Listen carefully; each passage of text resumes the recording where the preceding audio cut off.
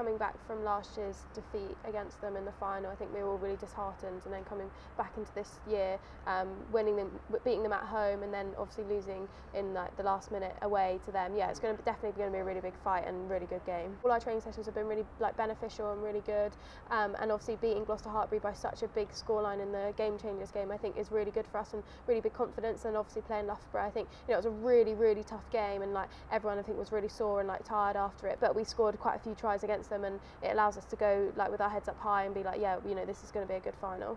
Quite a tough attritional game as well last week. Yeah, definitely. Yeah. I think everyone was really tired after. I think even after half time, everyone was like, oh, I feel like I've played 80 when it's only been 40 minutes. But yeah, no, it was really good, and it was nice for the team to come together and get a really good win under our belt. Well, what will it be like playing in a final?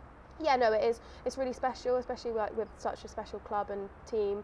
Like we're all like such a close knit team. It will be really good for us to get back into the final and hopefully get the win. But we just got to see where it goes. And playing at Ealing Trail Finals last year was a really good game, and on a artificial pitch was really good. And because it was like such a tight game, like no one could really call it until like the last minute. So I think hopefully it'll be the same this year, because everyone wants a tight game, like competitive game, but then hopefully we'll come out on top.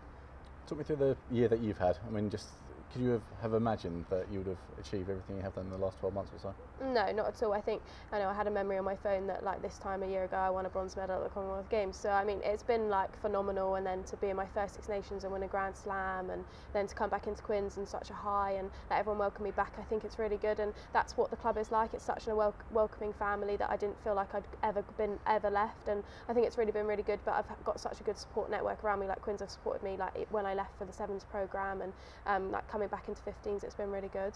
What about the transition, I suppose, going from Sevens back into 15s? How's that been?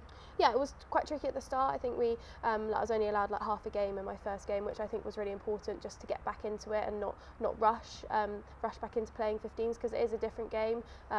Like there are some concepts that are the same, but it is very different, and it's so much longer. I think when I was on the pitch, I was like, surely it's finished now, but no, it wasn't. But no, it's been really good, and like I said, the club's been really behind me, like supporting me with like anything that I need to get back into playing 15s. And an amazing year would just be capped with a win next weekend? Yeah, definitely. I think that'll be a top off an incredible year, and and then we can go into the summer feeling nice and fresh and get back into training.